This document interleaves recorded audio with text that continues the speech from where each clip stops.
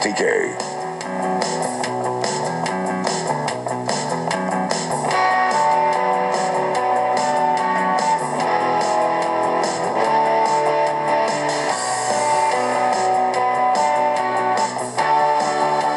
Hey, it's 23 minutes in front of 9 o'clock. I'm Ed Lambert. Welcome, everyone. Welcome back. Welcome aboard. We're at 508-775-9985. Our toll-free phone number is 1-888-WXTK 95.1. Email address ed@95wxtk.com.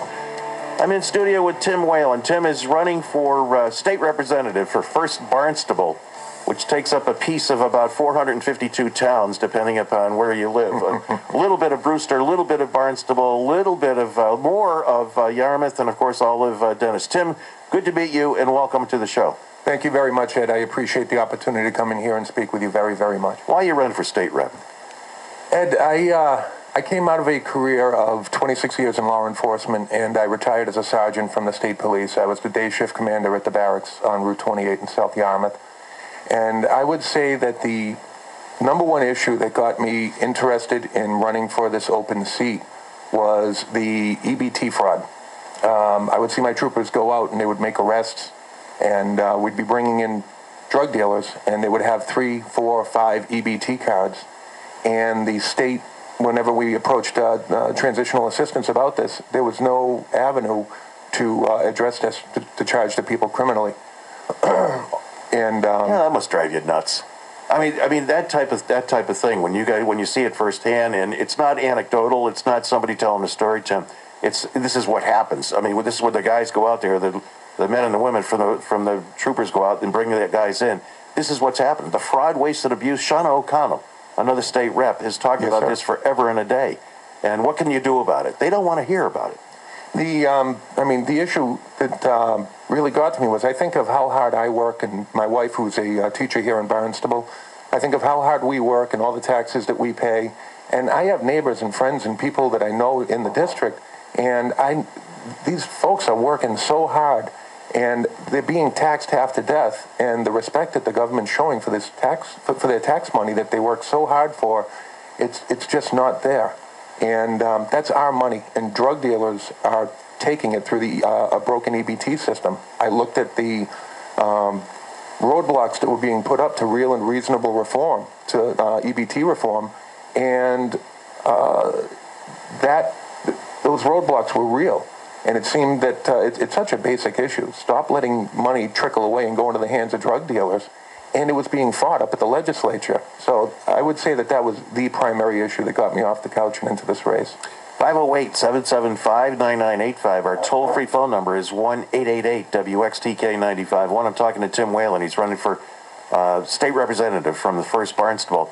Tim, the juveniles that are possibly coming here to Cape Cod, either here or up in outside of Springfield at Westover, what's your feeling on that? I think right now, Ed, I'm opposed to the plan, and the reasons are many. First and foremost is we don't have enough information. Government is stepping forward and doing what they want, and they're not telling the citizens what the real effects are. They're not telling the citizens, I believe, accurately how long these children will be housed at Joint Base Cape Cod.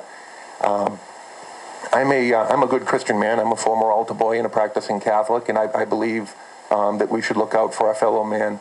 I just don't know that this is the right move for the people here on Cape Cod. I gave a speech at an event that I had over the weekend, and I referenced the fact that we have homeless veterans living on the streets of Hyannis and elsewhere.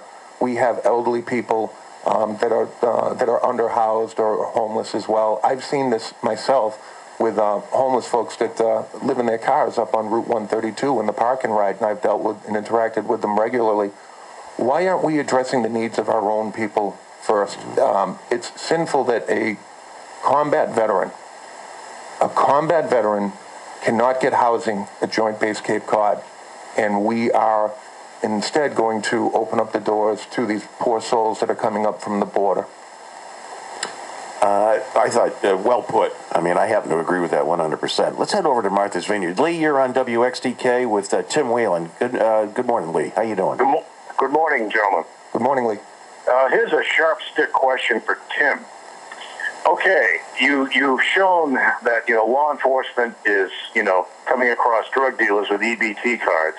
What's your answer to this? Are you going to avoid like some task force that's going to do nothing but pontificate, or are you going to hire more people to watch the people who should be watching the people who should be watching the people?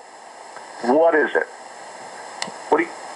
Lee, maybe the answer lies in crafting legislation to make it a criminal offense to misuse an EBT card, because as of right now, I don't know of any offense on the books.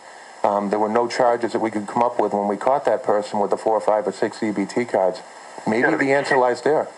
You got to be kidding me. You mean there's no laws in the books that if you're committing fraud, you're not tossed in jail? To charge someone with larceny over $250 because the benefits that are put in these cards exceed $250, I would have to actually follow that person to an ATM, watch them withdraw the money, and then watch them go and use the money for their own devices. I want to see people fired over this. Well, Lee, I mean, a lot of people should be fired over this. I mean, one of the other ways around this, Lee, is to get a photo ID. You want an EBT card, photo ID it. All right, so you don't have Carlos walking around with Julie's EBT card that he gave her $100 for. I mean, there's some things that can be done about it, Lee, and people should be fired. But the will of the legislature up in even till now, as Tim said, the will of the legislature isn't there to change it. They said, screw it. We're not going to, there are too many votes out there. There are too many people that are relying on the gimmies that are, and here I am doing all the talking. Sorry, that just ticks me off. Lee, in short order, a few days ago I was with my wife and we're out somewhere running errands, and I went to use my American Express card, and when I went to use it, the gentleman behind the counter asked to see an ID because it was a company policy, and I high-fived him. I showed him my ID, I gave him a high five, and I said, thank you for looking out for my economic security. It's interesting you mentioned that. Now, when you go up to a place and you say, and you give them a credit card, they're going to say, or a card, Visa. They say, is it credit or debit? And if you say credit, they're going to say, let me see some ID. God bless them for doing that. You know what I mean? And I don't know, it's funny. 508-775-9985, our toll-free phone number, 1-888-WXTK 95.1. Part of your district, Tim, should you be elected, is going to be the whole DUI fiasco of what's going on with Dennis Yarmouth, the school, the funding. How do you take a look at those things, especially with your wife being a teacher? Well, Ed, when we first moved down here to the Cape, my wife was actually serving as a principal at Station Ave Elementary School in the DY district, so I'm very good friends with the administrative team at DY. In 2008, my wife and I were present for the tent meeting. I went to support her, even though we're residents of Brewster. She was on Superintendent Woodbury's staff, or administrative team. So I've been involved in paying attention to these funding issues for years. It's not something that just popped onto my radar screen a while ago. And I've had many conversations with with Representative Cleon Turner on the subject. And I'll give credit where credit's due. Cleon Turner is a very learned man. He's a very bright man.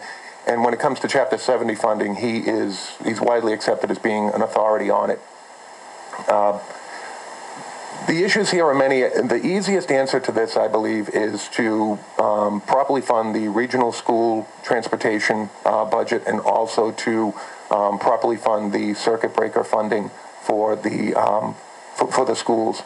And Chapter 70 is an uphill battle. Right now, there's legislation to try and look at and revisit the Chapter 70 funding formula, which hasn't been touched in over 20 years. But on the short term, I think that we need to try and find new sources of funding to get to the DY district. Like what, Tim? I mean, new sources of funding. I mean, talking more taxes, or, I mean, what kind of funding? By the way, Chapter 70, everybody, as Tim Whelan has said, it's been around for decades. Nobody knows, nobody wants to change it up in Boston, because the people in Leominster are getting a hell of a lot more money than anybody else and that type of thing, and they're not going to change it. They're not going to vote for it.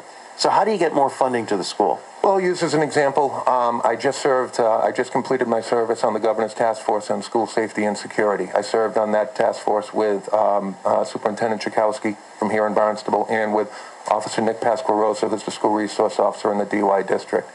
And some of the recommendations that we came up with included trying to find adequate funding for school departments so that they can increase security in the buildings, putting in what they call Columbine door locks, as a for instance, trying to improve the physical plant of the building, and by finding funding this way, it should free up some of the capital budget for these schools. So that's just one avenue that we can look at. So what you're saying is looking at different pots of money that are out there, possibly from Homeland Security, possibly from other people for this type of thing, which would allow more money to go into other things in the school. And I believe we can do this without raising taxes, Ed, because, again, it's all about reprioritizing the needs of government. When we are spending $1.1 billion to put an expansion on the Boston Convention Center, and we are spending millions to buy new rail cars for the MBTA, what does that do for people down here in the First Barnstable District?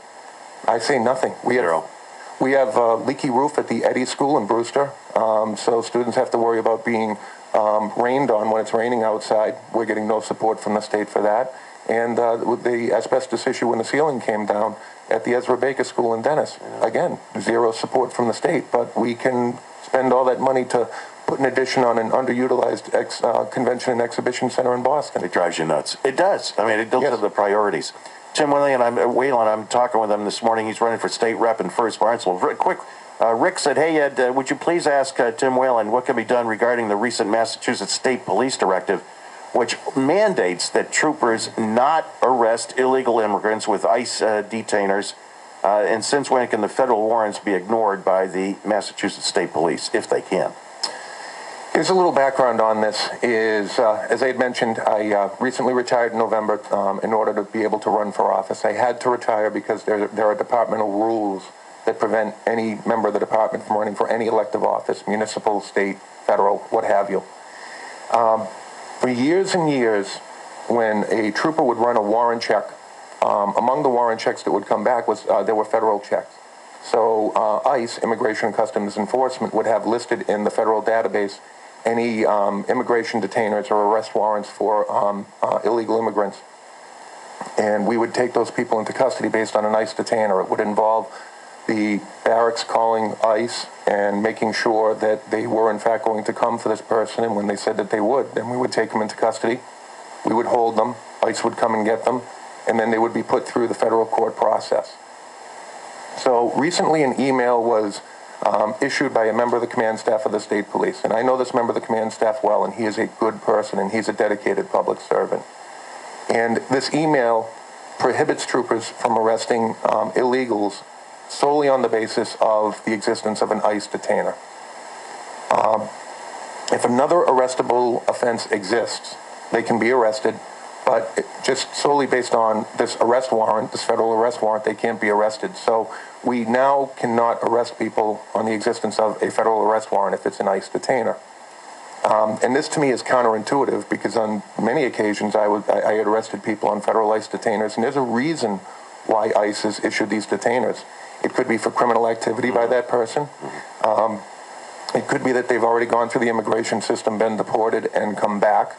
The reasons are many. And again, it runs counter to my training and my experience. It runs counter to what's best for public safety to issue this order. But again, I have no doubt in my mind that the lieutenant colonel that issued this order didn't do it of his own volition. I believe that there was likely some political arm twisting going on in the background. From the state? Yes, sir. From the state directly? Yes, sir. And right now there's a piece of legislation. It's a Senate bill called the Trust Act. Yeah. And that was offered by Senator Jamie Eldridge. And what it does is it proposes precisely this. It proposes that state and local police officers in Massachusetts, that they not arrest people on ICE detainers. This is a piece of legislation that has not, it hasn't passed through the legislature. It hasn't been signed into law. It is not a law. It is simply a piece of legislation. Yep. Yet it's already being promulgated by the Massachusetts State Police. And then 2 weeks ago, there was a Boston City Councilor, Councilor Zakem, who stood up and proposed a city ordinance to do the exact same. So it hasn't even passed through the legislative process yet. Not that process is important, I suppose, but it's already being pushed upon law enforcement officers. We talked about it, the Trust Act. Talk about a misnomer for something coming through. Trust. Trust us, we won't do anything to you. We got to take a quick break. I'm Ed Lambert. I'm with Tim Whelan. He's running for state rep in the 1st Barnstable. Quick break. I'll be back. What's going on, Matty? Ed, Yarmouth selectmen make a decision on their town meeting article warrant for next week. Mark Rosenthal says mostly sunny with a high of 79. Details coming up on News Radio 95 WXTK.